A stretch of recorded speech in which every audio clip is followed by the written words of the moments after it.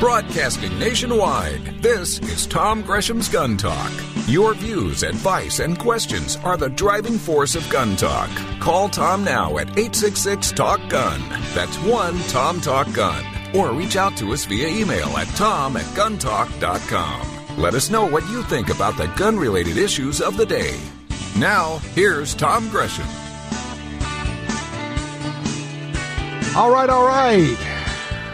We are following one of the big stories that's going on. You know, some politicians have the guts to actually ban guns, and some say, well, let's find a back door. What if you said, well, we're going to require a technology that simply does not exist? Well, every gun has to have this, and you can't sell it without this non-existent technology. Would that not, in fact, be a bit? In fact, it would be absolutely a gun ban. Well, I'll tell you what, 3 days ago, we had a chance to talk with the CEO of Ruger, Mike Fifer, about all of this and what's going on with microstamping. Here's that interview. Well, the big news, of course, this past week, well, a lot of it came out of the SHOT Show, but one of the things that we learned and are now hearing is that at least 2 companies have decided, well, they've taken action regarding California's requirement for microstamping, and that came about by passing a law in 2007 signed by Arnold Schwarzenegger, but only recently did California say, okay, this technology is approved or whatever.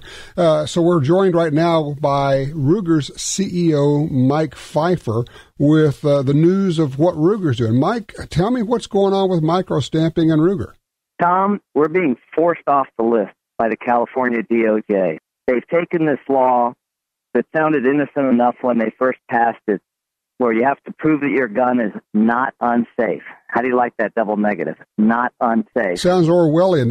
Because they don't want to say a gun is safe, because that sounds like they are proving it. So they say it's not unsafe. So for years now, we've been doing just that. We've been meeting all the requirements, passing all their tests, submitting our guns regularly to the lab. And we've felt that we have met both the letter and the spirit of the law. They've now changed how they're looking at everything. And they've that if you make any changes in that gun whatsoever, they don't mean just design changes, but any change, how you make it, how you process it, how you assemble it, how any material content, anything whatsoever, you have to resubmit the gun as a brand new gun. It's not the same gun anymore. Even if all the parts are interchangeable, the gun functions exactly the way it did before, they don't care. For instance, if you had a safety lever and you switch from one material to another material, you said, okay, this is going to be better. We're going to do an improvement in the gun. You have to start over with them. Let's say you made the material stronger. Let's say it was a, reinforced nylon part, and you made it a stronger nylon.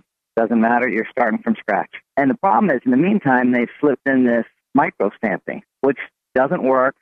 Doesn't make a lot of sense. A lot of people attack microstamping by saying, well, it's easily defeated. You just take a little nail file and on the end of the firing pin and you're done. Right. But that assumes you could actually make it work in the first place.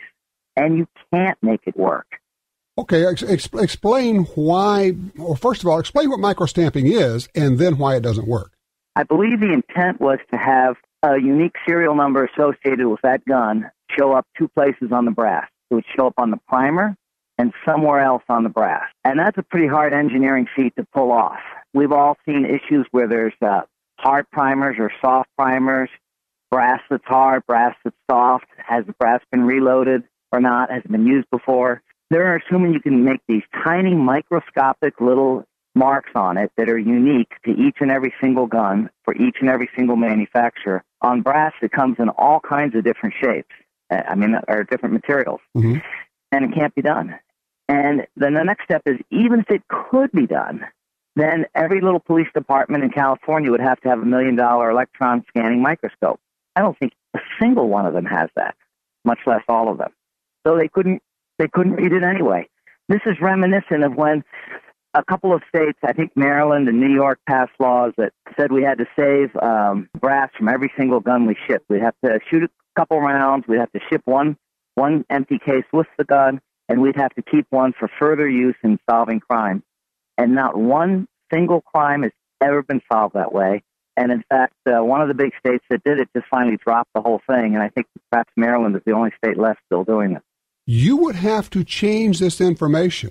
that is put on the firing pin and maybe on the breech face or something on every single gun. So instead of just running guns through the process, now you have to have a specific firing pin matched to that gun, matched to that breech face or wherever you put the identifying mark. If it could work, assuming it could work, it would run the cost up, I don't know how much. Well, it has the net effect of denying people their Second Amendment rights. That's the bottom line. California DOJ has figured out this is a great way to get guns out of California, which goes way beyond the spirit and intent of the original law, has nothing to do with whether guns are safe or not unsafe, and it's really purely a political play, and it's wrong. It's unethical, it's wrong, and we're going to have to fight it. And we are fighting it, but it's going to take litigation, sadly. There's no easy, quick cure fix to it. And Smith & Wesson and Ruger aren't the first and only ones. Over time, this is going to hit every single manufacturer of semi-automatic handguns in the country. Well, so the gun buyers, the citizens of California are going to be denied semi-automatic pistols because of this. Yes. My prediction is within a year or two, they're all gone. Everything's off the list. And one thing to note, there have been no new guns submitted and passed since the implementation of the microstamping back in May of 2013. Not one. Wow. And we know there have been a lot of new guns introduced. You guys have introduced new guns, and you're not submitting them. So have you officially notified California, or are you just saying, hey, we're just not going to submit anything? No, it's been mischaracterized that we've decided not to resubmit anymore. That's complete baloney. We're setting every single gun in for testing. They pass all the tests except obviously microstamping because it doesn't exist. It doesn't work. Then we're trying to get the test labs to submit those to the California DOJ, and the California DOJ has pushed back on the test labs and say, unless it passes microstamping, we don't even want to see the paperwork. So we're trying to get them all back on. You're trying to get them in, and they're blocking it and saying, no, if it doesn't have this mythical technology, then we're not going to allow it in. Where do we go from here with the litigation? Tom, I think there's a ray of hope in what just happened in Chicago, where I believe a judge ruled that if you don't even let the citizens buy the guns, you're denying them their Second Amendment right. And I think that's probably the angle that's going to ultimately work in California. I sure hope it is. What are you hearing from customers? Well, they're very, very disappointed and frustrated, and they just don't understand it because it defies logic. So then they assume it's some sort of conspiracy, but it's not. It's just folks in California at the DOJ that have taken and gone way beyond the spirit or letter of the law and are using this now to push an anti-gun rights agenda. I would offer that it is a conspiracy, but it's a conspiracy by California bureaucrats. So, okay, Ruger is submitting guns. They're simply not allowing them to be accepted. Oh, and we should point out, by the way, law enforcement in California is exempt from this regulation, right? Well, that's a whole other issue. And we do get consumers that are upset with us for selling to law enforcement.